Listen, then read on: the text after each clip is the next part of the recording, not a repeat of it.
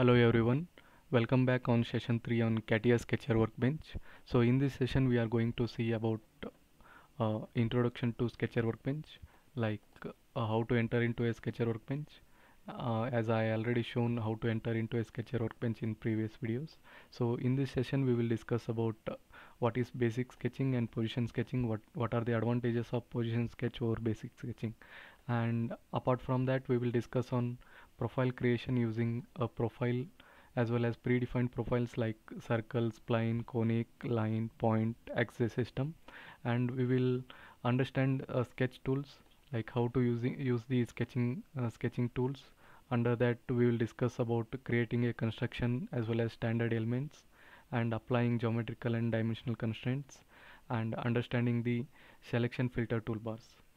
So apart from that we are going to see a visualization toolbar. So it is one of these features are very important features in Catia sketching workbench. So under visualization toolbar we are going to see cut part by sketch plane, how to cut the part to see the section view in the by using the sketch plane, and as well as 3D element visualization, 2D element visualization. We are going to see what are these visualizations, how it helps to create the sketcher workbench or sketches. And apart from that we are going to see what is diagnostics, and under that dimensional constraints as well as geometrical constraints. So let's start with these features. So before that I'm going to explain you people about some tips. So let's start with Catia workbench. Over here I will just click on the start button. So as I explained, just go to mechanical design. So you can directly enter into a sketcher workbench or you can enter into a part design workbench. Even though if you click sketcher workbench it will take you to the part design. From there you need to select the plane or respective axis system or axis plane in order to enter into respective uh, plane as a normal to you to create the sketch. So right now I will click on part design. So as I shown you, it will pop up a dialog box. So you can enter the name of the part, whatever you want to save it as. So don't worry about this hybrid design and create geometrical set. We will see in the part design workbench or surface workbench how these options help us to make a parametric model. So I will just click on OK. So right now you are in part design workbench. So okay, before that I will explain how to insert the access system. So some industries will prefer access system over plain systems depending on their standards. So right now we will see as both. So in the last videos I have shown you I have explained regarding planes. These are the default planes. So I will just hide these planes.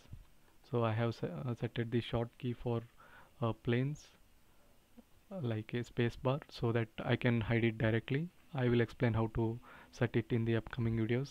Short key we are going to use regularly. So right now I want to insert the axis system. So just click on insert and click on axis system. So okay, this is the dialog box popping up for axis systems. So this is the option you can this is how you can insert the axis system.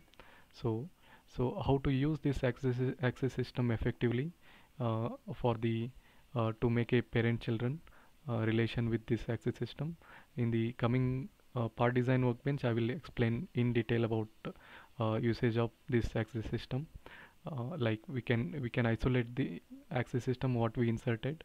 So we can create our own point, and we can make it as default coordinate systems, and we can give the coordinate values to make that point as parametric. For that point we can insert this axis system, so that whenever we create any parametric features, it will consider we can make it as point and axis system as parent for that entire model. So it is very much effectively used for some advanced features like power copy and all.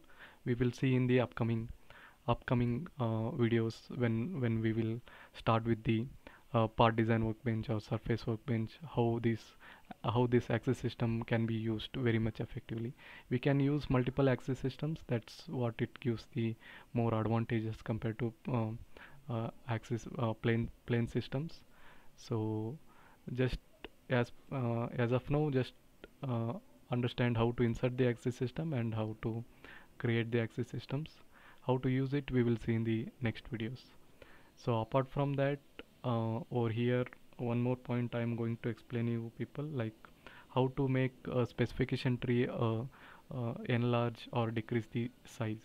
So we need this trick while working with the part model or assembly. So right now our workspace is active. So here you can see a coordinate system. Once you click on that, so right now your access system will become active. So when you zoom the tree, when you zoom the spacebar, tree will get zoom in, zoom out. So you can adjust the size as according to you. So right now tree is in active. So again, after enlarging or decreasing the size as per your visualization, you can again hit back on the coordinate system over here. So right now your space bar is active. So this is how you can increase the uh, specification tree size as per your requirement. Or else instead of that you can hit on this line, this vertical line, you can click it, you can enlarge it or you can decrease it. So again click on that line, this vertical line, so that it become deactive, your workspace become active. This is one point what I am going to explain you people. So we will see sketching tools, how to use these sketching tools in the next video. Thank you for watching.